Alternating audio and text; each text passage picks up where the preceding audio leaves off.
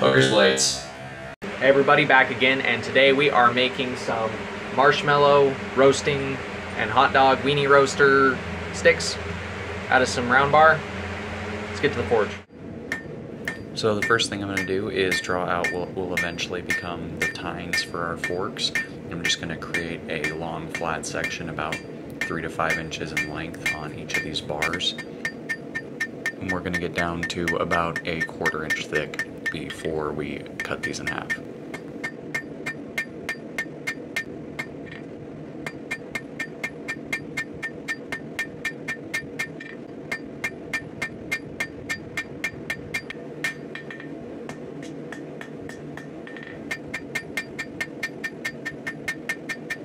The most important part of all of this is to keep them nice and straight and even, so when you go to cut them with the angle grinder, you can get nice, even, clean cuts and not have more mass on one side or the other. And as you can see here, I'm just going to rip them all right down the middle with an angle grinder.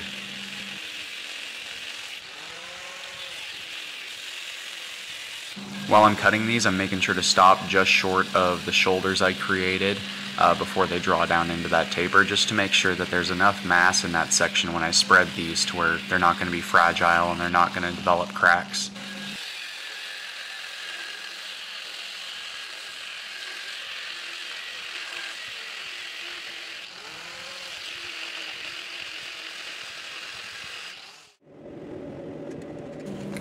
Now that I've got them all split, I can begin to spread these guys out, so that way I can draw them into a thinner profile and get some nice points put on them.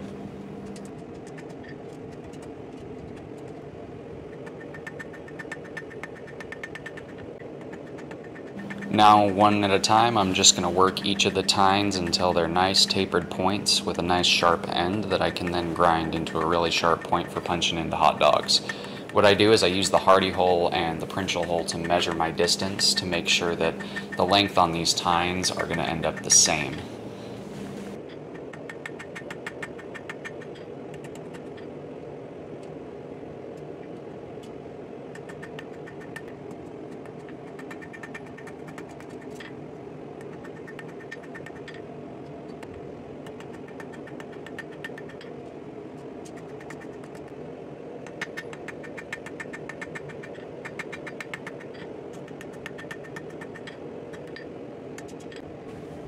And with this last one being done, we can run over to the vise with a pair of scroll tongs and bend these up and turn the points up as well, so that way we have our nice little forks going on.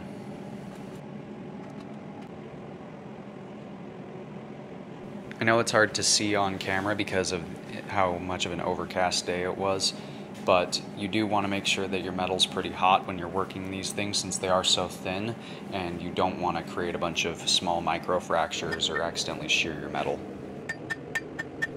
Now back over to the anvil, we're just going to flatten out a small section on the end opposite the forks on each one of these, so that way we can then bend them over into a nice little scroll for the handle. Once the scroll's been established, we will go ahead and flatten out the sides to make it nice and clean, and then bend it over and make a loop style handle. And this will do for each and every one of them. We're not trying to be exactly precise. I do want each one of these handles to be slightly different in size, each one of the scrolls slightly different in size. That way each one has kind of its own personality, even though they're the same look in terms of the way they were built.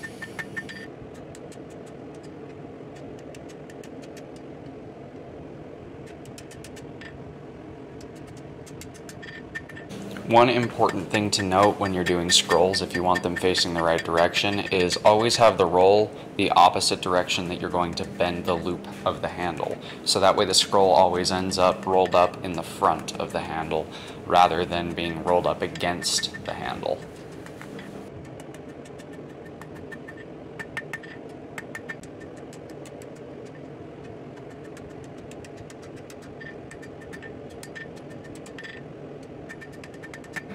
Now, just for a beauty effect, I'm going to go ahead and square up about 6 to 8 inches on each one of these in order to make a nice little twist. Some of them are going to have sharper corners, some of them are going to have more round corners, and I'm going to twist them a different number of times for each one. That way they all end up kind of unique, and each one has its own personality like we were talking about with the handles.